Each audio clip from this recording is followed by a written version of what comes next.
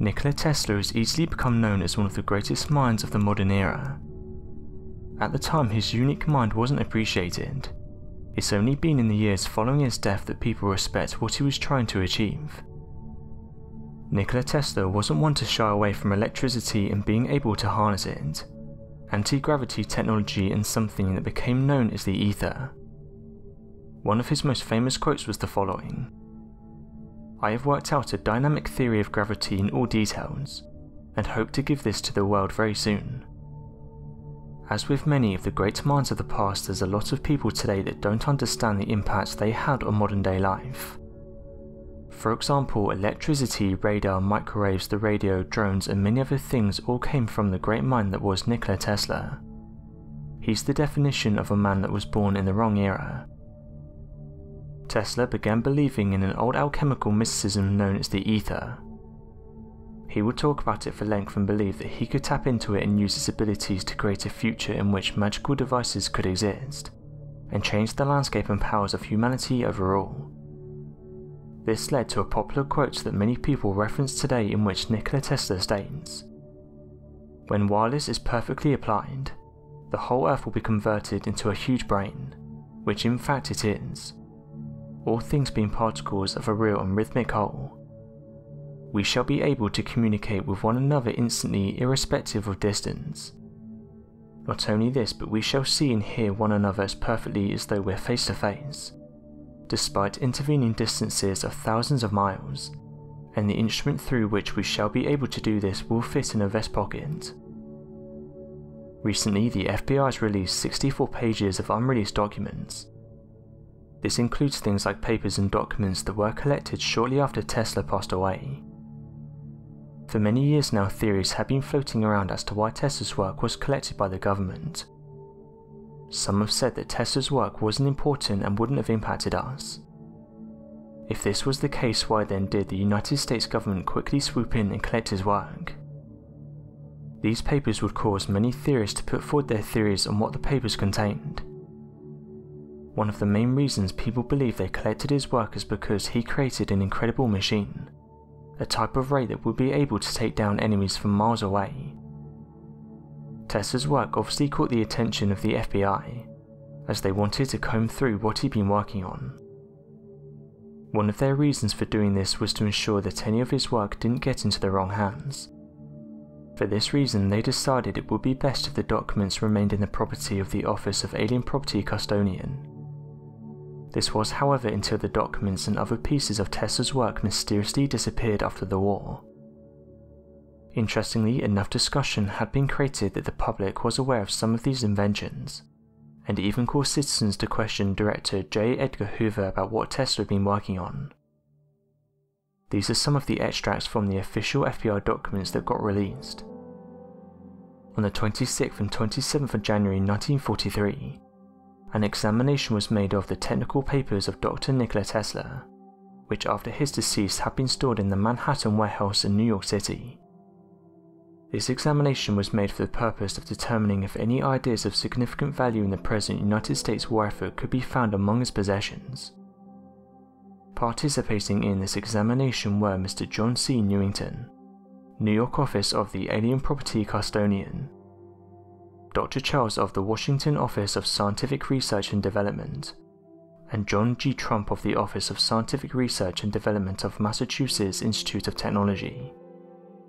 The following papers, which were regarded as typical of Nikola Tesla's writings and thoughts in the period of 1925 to 1942, were removed for the purpose of record and listed below in random order in which they were found, together with a brief individual abstract.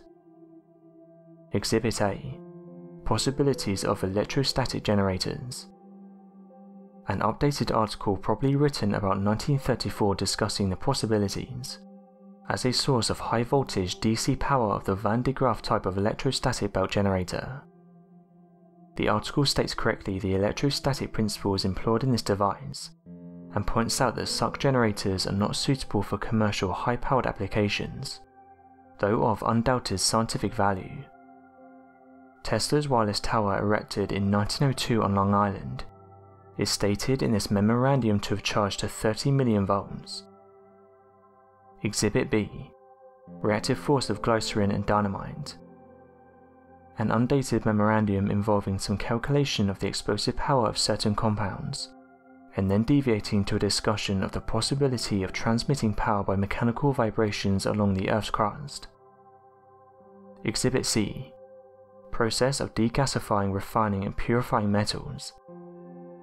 A 40-page memorandum probably written about 1930 dealing with the above subject, and proposing new theories of capillarity and surface tension. These correspondence indicated that this has been subjected to various industrial companies. Exhibit D. Replying to Antorg regarding the generation of high voltage and acceleration of charged particles. This document, dated the 8th of November 1935, answers questions raised by Soviet engineers and scientists regarding Tesla's proposal of ray. From this answer it is deduced that the proposal concerned the generation of high voltage by electrostatic means.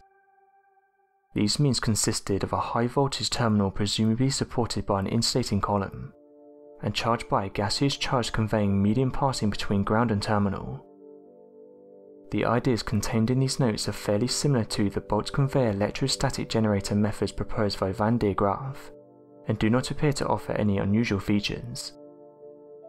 Exhibit E.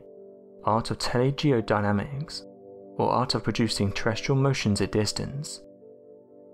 This document, in the form of a letter dated 12th of June 1940, to the Westinghouse Electric and Manufacturing Company, proposes a method for the transmission of large amounts of power over vast distances by means of mechanical vibration on the Earth's crust. The source of power is a mechanical or electromechanical device bolted to some rocky protuberance, and importing power at a resonance frequency of the Earth's crust. The proposed scheme appears to be completely visionary and unworkable. Westinghouse's reply indicates their polite rejection of the idea. There are some, however, that believe these documents not telling us everything, and that there's a possibility some of Tesla's work and inventions are being held back. The most peculiar report that surrounds the inventor is that of his oscillating machine. It's been reported that this machine was able to cause mini earthquakes within its vicinity. Interestingly, it was reported that the machine became increasingly more powerful as the machine is left on for a prolonged period of time. Though many claim that the reports are nothing more than exaggerated accounts, the original event was recorded by a reporter back in 1912. This was after interviewing Tesla, of whom gave a detailed account of his first attempt of testing the machine in practical terms. According to the inventor himself, Tesla had bought a small version of his oscillating device, no longer than an alarm clock, and attached the device to a steel framework. This was of a building that was still undergoing construction. After adjusting the oscillator, the building began to tremble and the structure quickly came down, with many believing that an earthquake had just occurred. The police had been called shortly after as an investigation quickly began, causing Tesla to quickly retrieve his device and leave shortly after. Although many now believe the story was made up by Nikola Tesla for nothing more than additional media attention, others disagree, given the fact that theoretically, if an oscillating device could match the resonance frequency of an object, it could begin to cause it to vibrate and tear apart, similar to that of a violin shattering a crystal glass. Today there are no surviving mechanisms of such a device, though researchers are now well aware of a phenomenon known as resonance frequency, in which any element can be broken down when subjected to certain frequencies and vibrations. Tesla is a true believer that everything is made out of matter. It all begins and ends with matter, and sound will never disappear once it's created. He firmly believed in laws of creation and applied it to all of his theories. Tesla said the following during an interview: "I wanted to illuminate the whole Earth. There is enough electricity to become a second sun. Light would appear around the equator as a ring around Saturn. Mankind is not ready for the great and good. In Colorado Springs I soaked the earth by electricity. Also we can water the other energies, such as positive and mental energy. They are in the music of great composers or in the verses of great poets. In the earth's interior they are energy of joy, peace and love. Their expressions are a flower that grows from the earth. the food we get out of her and everything that makes man's homeland. I spent years looking for the way that this energy could influence people. The beauty and the scent of roses can be used as a medicine and the sun rays as a food.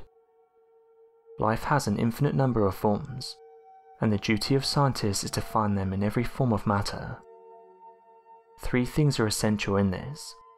All that I do is a search for them. I know I will not find them, but I will not give up on them. So my question to you guys is, what do you make of the FBI taking away Tesla's work? And do you think there's other inventions we haven't been told about? Be sure to let us know your thoughts in the comment section below, and help us by growing this community while working to solve these unexplained mysteries. Thank you for watching, and don't forget to subscribe for more videos.